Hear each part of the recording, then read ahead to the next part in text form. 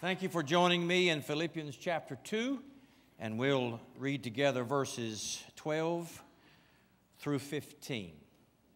Do you see it? There you go. Join me.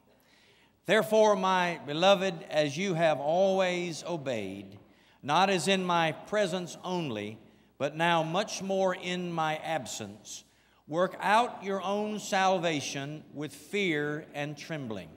For it is God who works in you both to will and to do for His good pleasure. Do all things without complaining and disputing, that you may become blameless and harmless, children of God without fault in the midst of a crooked and perverse generation, among whom you shine as lights in the world. I'll probably finish this message with this statement, but I'm going to also begin it. The world is not listening to us. They are watching us. Father, teach us a great lesson this morning. And for every person here, that is something unique. But I pray that we will be sensitive enough to hear it, and when we hear it, receive it, and then obey it. In the name of Jesus we pray. Amen.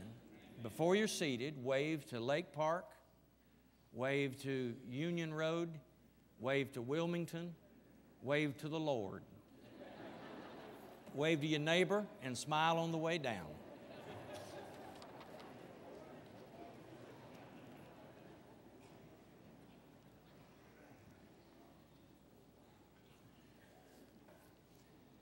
I'm always freshly amazed at the way the Holy Spirit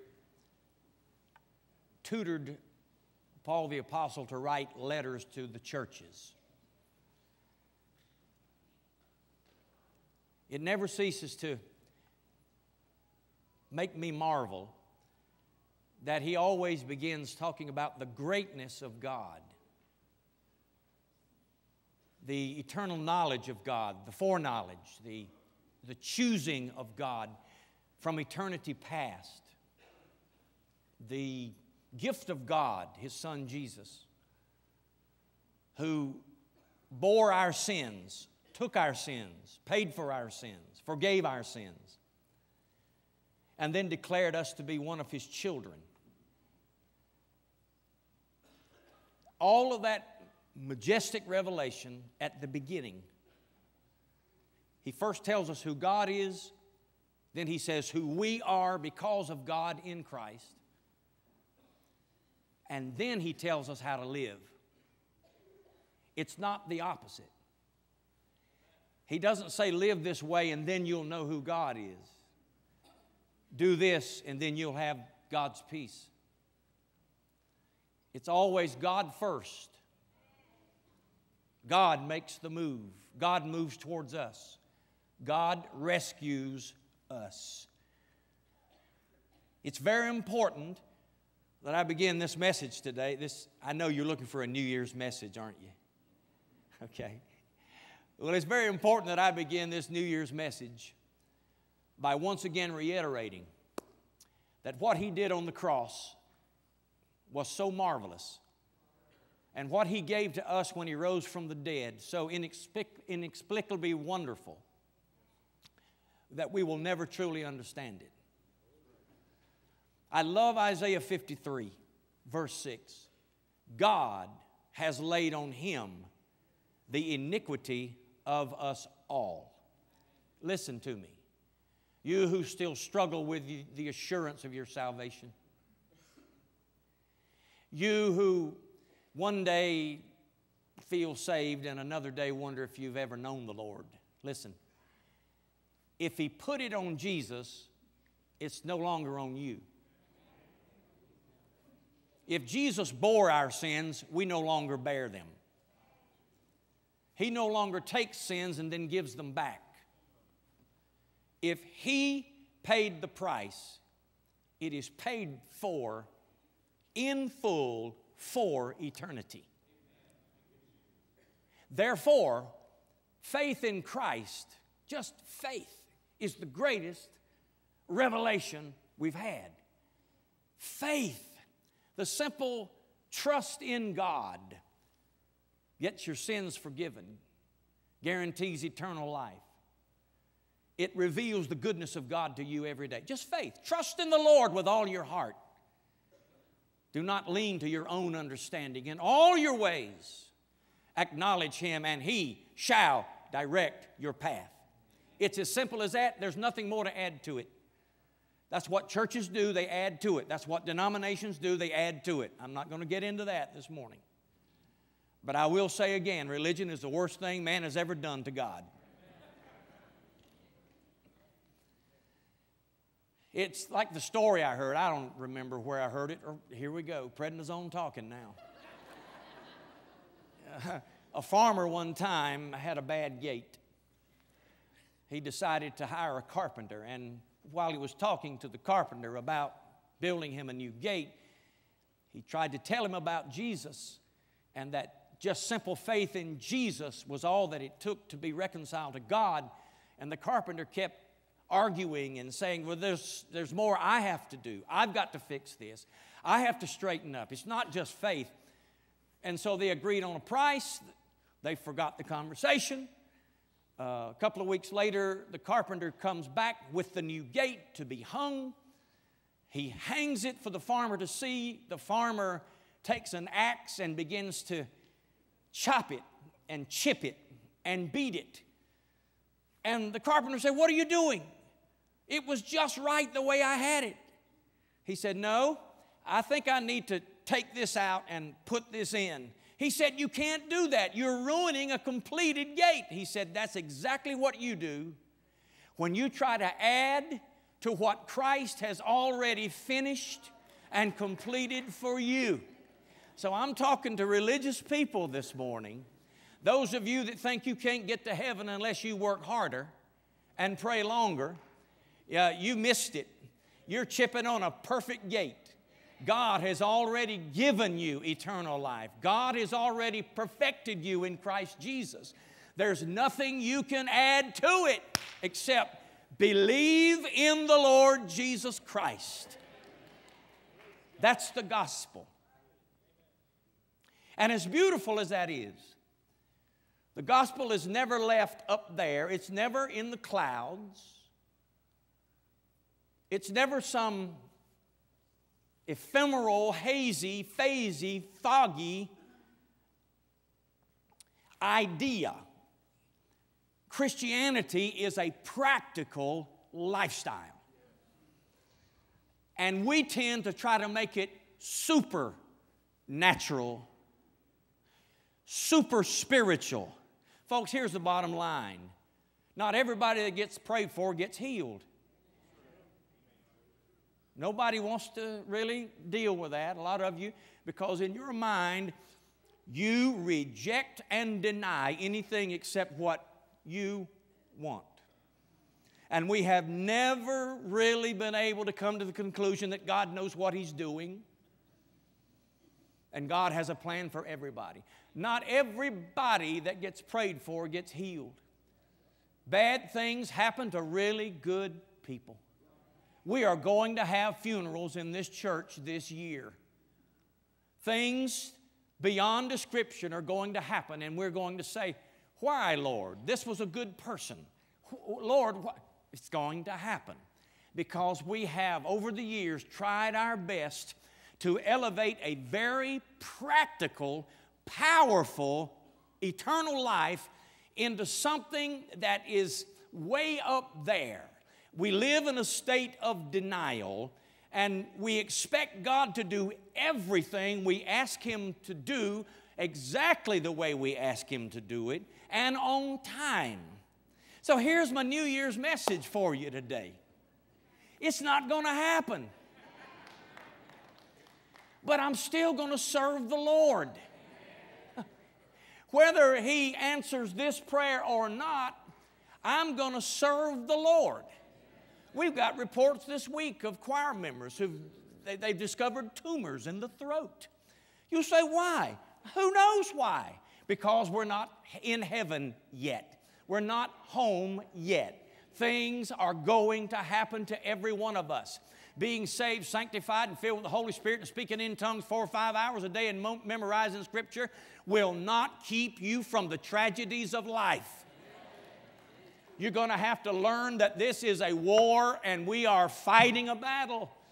This is life. This is real stuff. This is down to earth. You can't confess it away. You can't listen to motivational speakers who get you to dip your head under and think that nothing ever except what you want is going to happen. In fact, folks, let me just tell you right now, the church is in a plague, and it shouldn't be this way. For years and years, we've listened to even preachers tell people to dream big. And we've dreamed so big that we've lived out there rather than right here. Okay. Dream big. Go for it. Do what you've always wanted to do. And most people don't know what they want to do. They just know they don't want to be here doing this. And what happens?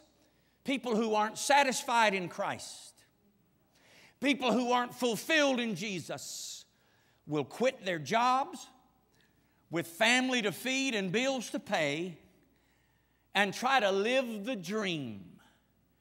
They pursue it. It's what I've always wanted.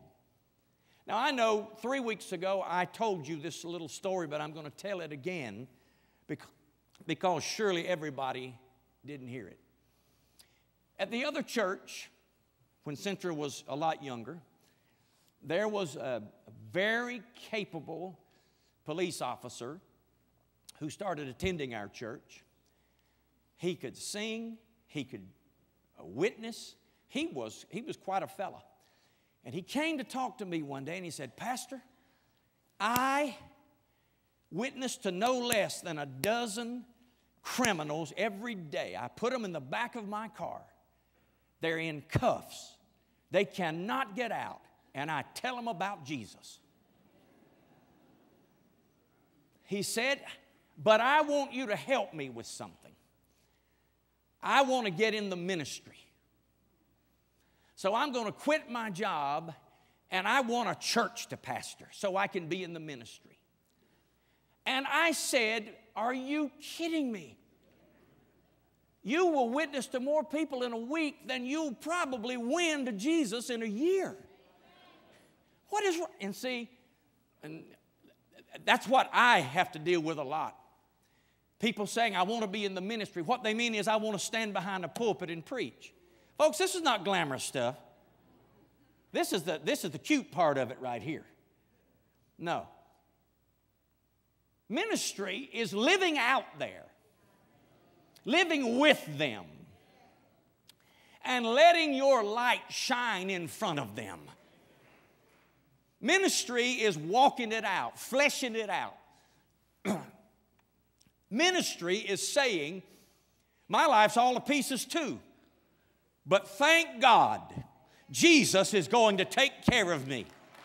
It may be this way now, but it won't always be this way because God is going to take care of me." And then I hear people say often, "Well, I'm going to quit my job anyway, Pastor," because most of the time people don't listen to you. Have you noticed that? Their minds are already made up. I just let them talk, and then I say, "Whatever, I'll be praying for you." Yeah, right. But when they say this, "But Pastor, God will provide." Okay, that's great. And then they start a journey of their own making. And I want to say to you this morning, if you're one of those people, hear me well. God never finances foolishness. Happy New Year.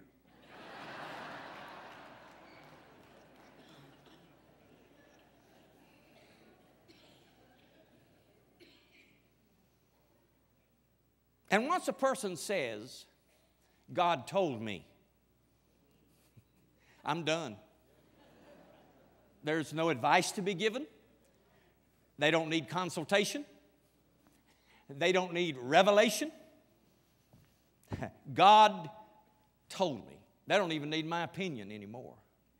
God told me to do this. God bless you. Go do it. But then I hear, can I get some money from the church to do it? God told me to start a church, Pastor. Great. But I need for the church to support me. Really? God told me to start a church, plant a church. And I'm going to send out 500 letters and ask people to financially contribute to this. Are you kidding me? See, I don't think that way. I guess I thought I'd never say it this way. I'm from the old school. If God told you to do it, God will help you do it. And you don't need to go around with your hat in your hand saying, help me do what God has called me to do. When Sandra and I, here we go. When Sandra and I moved to Charlotte, North Carolina to begin in this church, we could not buy groceries. We could not pay bills. The money was so little that she cried about as much as she cries now. We had a new baby. We had to, and how long did we pay for Anna, Sandra? Years? That's when the hospital would let you make payments on your baby. Well, we made payments on the baby. Then we went by faith and bought a dresser for the baby's clothes and paid on that for 2 years, 3 years, something like that. It was terrible. If it hadn't been for our parents, we wouldn't have eaten. I'm just going to tell you how it is. Happy New Year. I remember one time we had struggled so long, and I'm not kidding you, but we never asked anybody for a dime. I never asked for personal help. I said, God called me here, and God will take care of me. Now, I remember one time after 3 years, the men of the church got together and decided to give me a raise and pay our utilities and half of our Social Security. They announced that to me on a Sunday night. And Sandra had already gone home with the kids. And I went home and told her, and you talk about shouting. Lord, have mercy. If we'd been drinkers, we'd have been slop dead drunk that night. Hallelujah. We can go to Dairy Queen. It was the most wonderful, euphoric feeling we had ever had. And 3 days later, on Wednesday night, after church, they called another meeting and took it all back. True. Took every penny of it back. Because one of the men said, I don't know. He wasn't in the first meeting. He got a little skittish. He said, I don't know about this. They took it all back. I had a choice to make. I could be bitter. I could stomp my foot and say, I don't need you. I could go around asking people for financial help. It's tough to watch your wife cry. Or I could say, God called me here. And when God calls you, God will take care of you. I never asked for help. We stayed. They're gone. Life is good. God is faithful. And I'm telling you today, if God is in it, God will take care of you.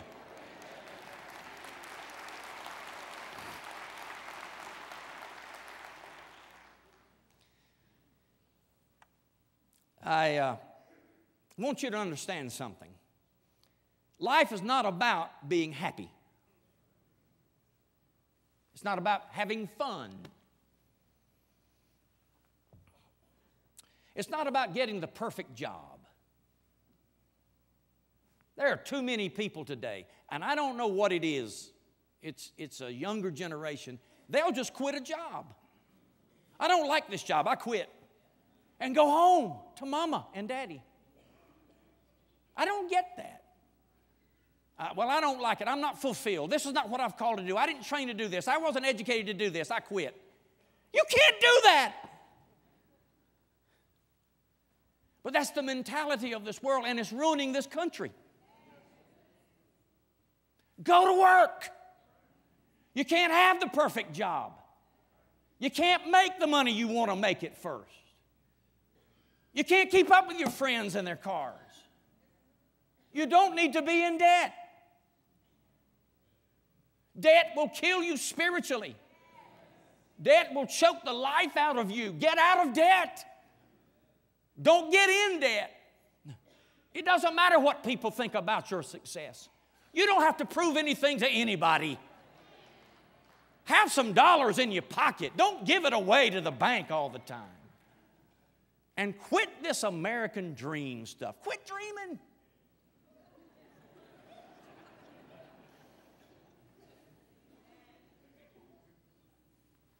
Not going over very well, is it?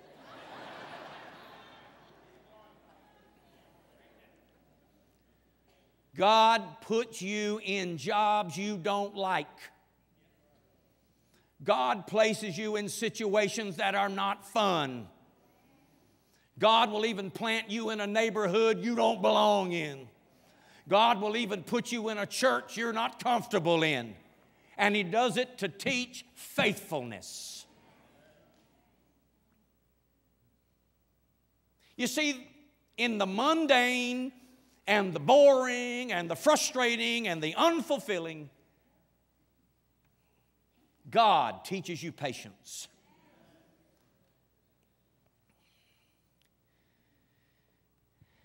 God puts you in places to show you that ministry is not glorious and Christianity is not glamorous. The greatest ministry you will ever do, you will do in a hidden place where nobody knows it. In uneventful circumstances with people nobody else knows about or cares about. That's the greatest ministry of all. The greatest ministry you can do for God is take care of your family.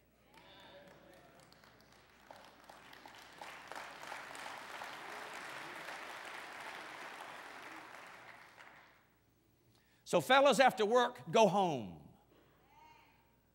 Don't go have a drink with the guys till the wife gets the kids in bed. Pastor, are you actually saying that to church people? Oh, yeah. Oh, yeah. I think in 2014 we ought to work on our walk. Our everyday down-to-earth walk. Work it out. Work out your salvation with fear and trembling. Stop being super spiritual. Stop fluttering around in another dimension.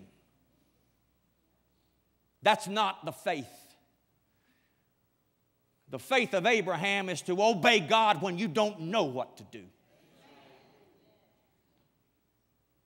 The faith of God is to be somewhere you don't want to be, knowing that He put you there because He trusts you there. And we spend our whole lives trying to get out of this job, out of this place, out of this situation. We're harrowed about it. We're frustrated with it. And God says, I put you there. I didn't put you there for you to be happy. I put you there because you're in my army. You're my soldier, and I gave you a command. You have a mission, now carry it out. So I'm going to say it again. Quit the dreaming business. Dream the impossible dream. To dream the impossible dream. Climb every mountain, ford every stream, follow every rainbow till you find your dream. Oh, I could go on and on and on.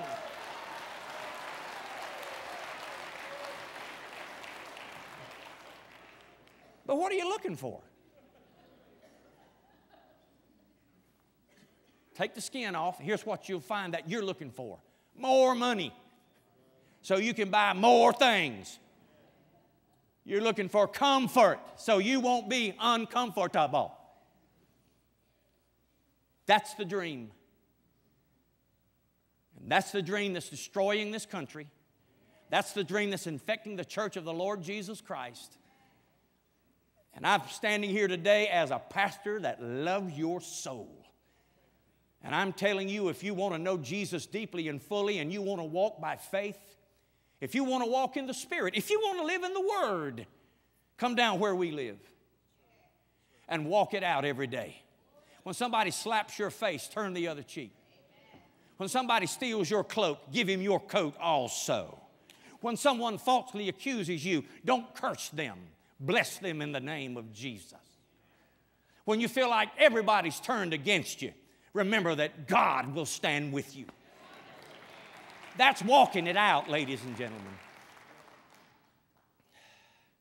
I just have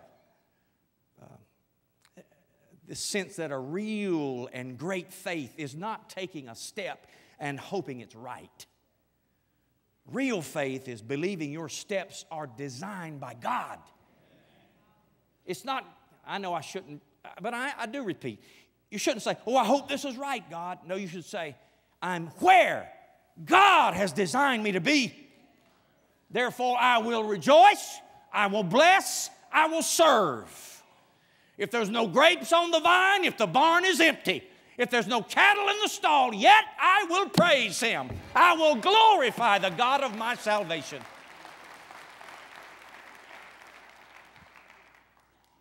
So, here's my New Year's conclusion.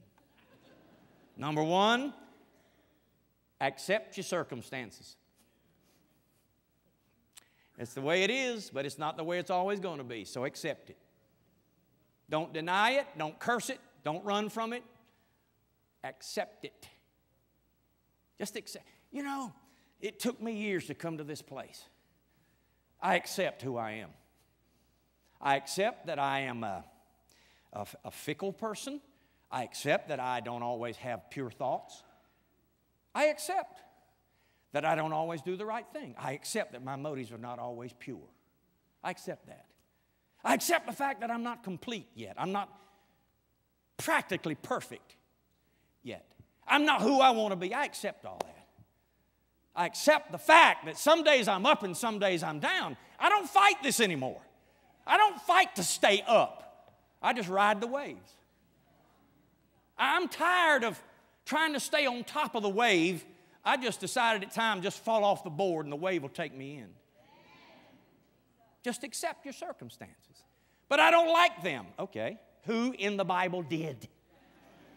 I don't want them. Who in the Bible did? Even Jesus said, God, is it possible for this thing to be taken away from me? But I don't want to talk about it. All I know is this.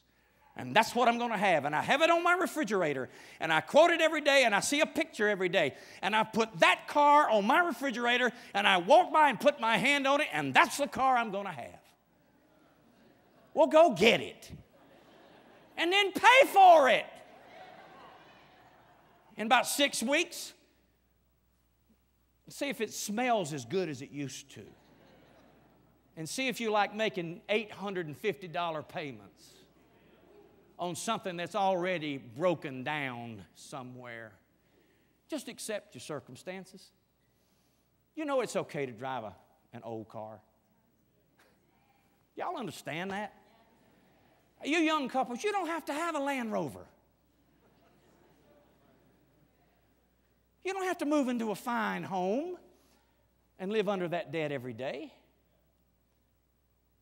At some point, just realize that contentment is a rich thing in your life. Godliness with contentment is great gain. Paul said there are plenty of people who've gone after riches and they've made shipwreck of their faith. You can't go after riches and not have a tragedy in your life. Oh, what happened? Hello? You cannot go after riches and not have tragedy in your life because of those riches. So the greatest place you can come, I believe, in my opinion, you say, but aren't you under the anointing? I don't know. I'm not one of those that goes around, my God, I feel something. I feel the Holy Ghost welling up in my spirit, man.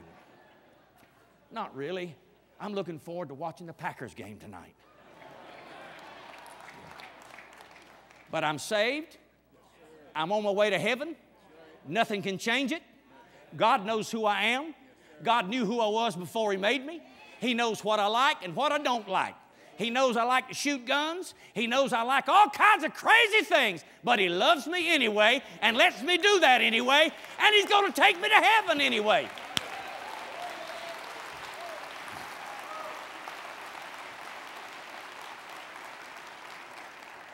Number 2, what was the first one? Accept your circumstances. Thank you, Sean. Even though that's not what you said. Number 2, quit dreaming. Wake up. Wake up to reality and responsibility. Get a job. Or 2. What's wrong with having 2 jobs? There are people sitting around, I can't find a job. Almost every place you go today has a sign on the door looking for some kind of help. I ain't doing that. Okay. Then you can't be helped. You are unadvisable. You are unteachable. Because if you're sincere about feeding your family, paying bills, working for God, you'll work. You won't depend on the government to send you a check every month. It's about to run out of money, by the way. So quit dreaming and go to work and get a job. Number 3, stop blaming others and stop depending on others. Well, I'm in this situation because they did this to me or that happened to me. Okay, it happened. Okay. Move on. You can't change it. You can't sit down. Quit. You got to move on in life or you'll get run over. Am I telling the truth? Yes, sir. Yes. Why are we always blaming somebody else for our own incompetence and laziness and inability to figure out what we want to do in life? It's their fault. No, it's not their fault. It's your fault that you won't take advantage of the Spirit of God that's inside of you and can rise above it. And at some point, I remember the day that Sandra and I got married. Dennis may remember this. He was in the back room. My dad was straightening up my tie. And I'd never heard my dad say anything like this, especially to me. He's straightening up my tie, and he's right there. He said, now listen, if this doesn't work out, you're not coming home.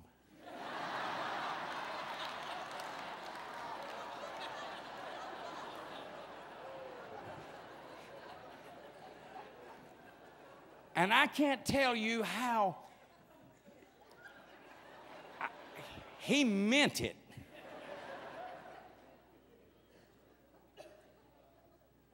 Thank God it worked out. But he meant it. You're not coming home. You see, we get the idea that if this doesn't work out, we'll let somebody else bail us out. And it just doesn't work out that way. Number 4, be faithful in little things. Did you know God cares more about how you handle a dime than how you handle $100? Ooh, you want to think about that one, don't you?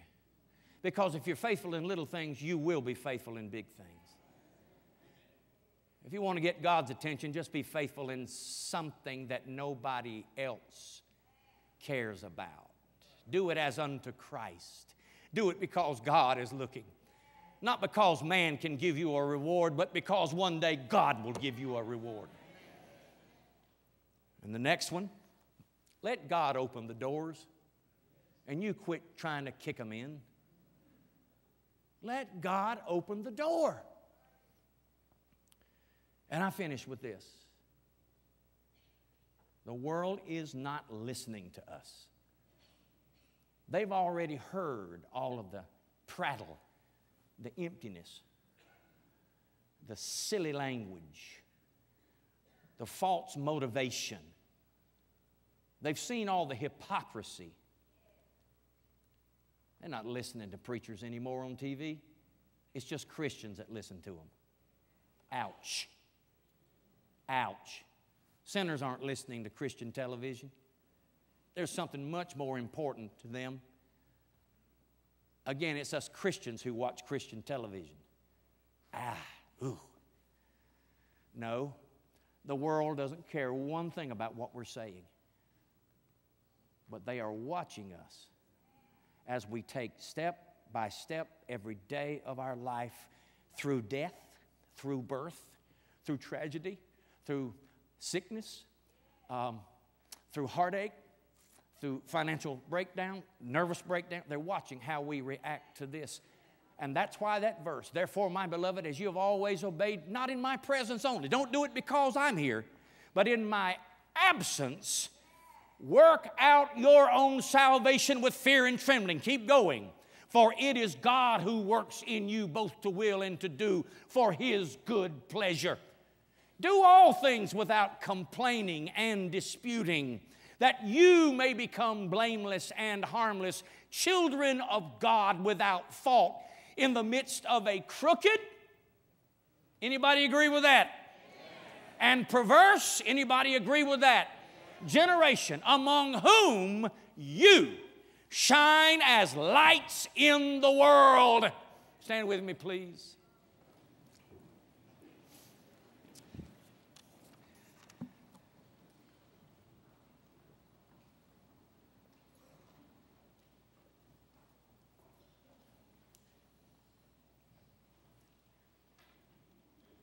I want to walk in obedience and truth.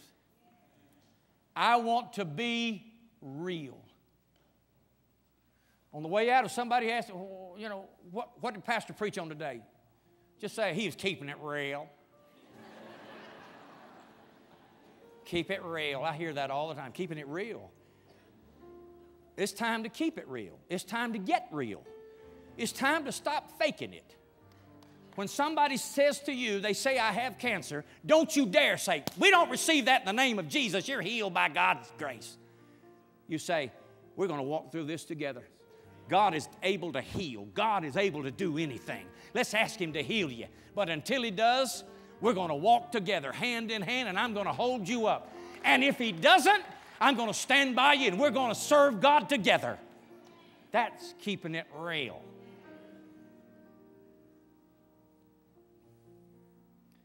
She got healed of cancer. But I also buried some people this year with cancer. Your wife passed away just days ago. God did not heal her. She's in heaven. He doesn't heal everybody. We don't get what we want in life all the time. But we have all we need. And Jesus said He would supply our every need. He would be to us everything we need. I promise you, God be my witness and help. I'm not going to try to cover up the truth or fake it. I'm just going to tell you how it is. God's able to do anything, but He might not do it. It's according to His own good discretion and pleasure. And whatever He does is right and good and holy, and He is to be praised for all that He does. Can I get an amen from anybody?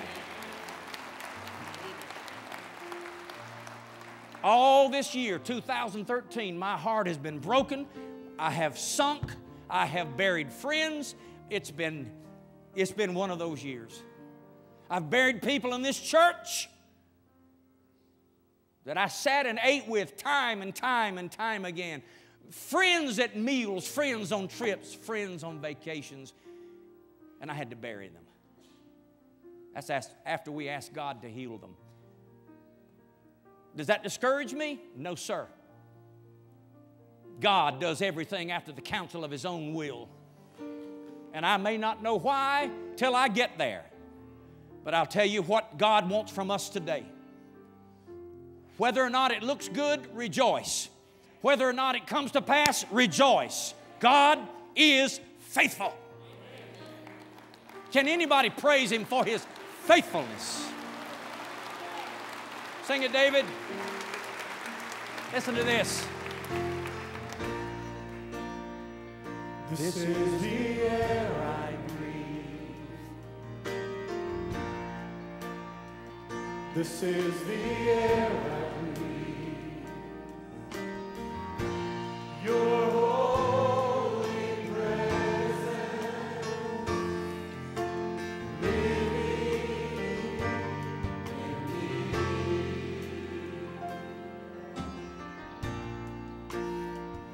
This is my daily bread.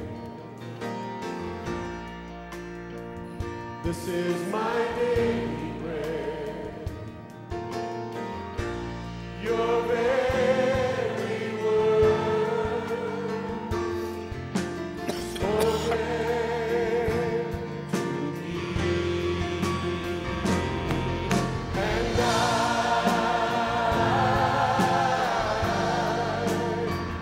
I'm desperate for you.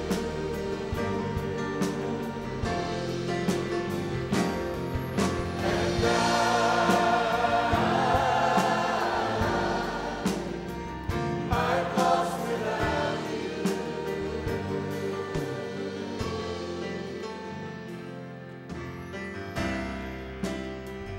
This is the air I breathe.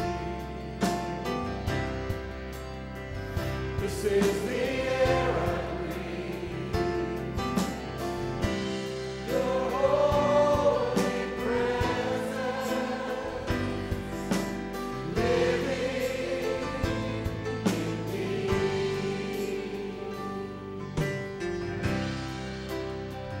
This is my daily bread. This is my daily bread. Your very word spoken to me, and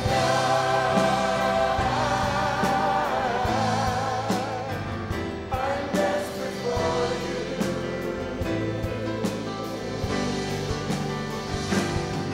And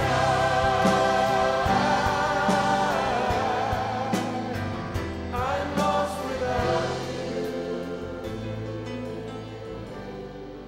And now, Father, as we begin this journey called a new year, we ask that you help us. Lord, we need help. We're not capable of doing the right thing without help. We ask you to help us to humble ourselves in your sight and recognize our dire need for you every day. Lord, help us to come to grips with reality and responsibility so that when we walk out into that world, we will be shining lights in a dark place and people will see God at work inside of us. We ask it in the name of Jesus. Let the words of my mouth and the meditations of my heart be acceptable in thy sight. O Lord, my strength and my Redeemer. Amen. See you this weekend, God willing. And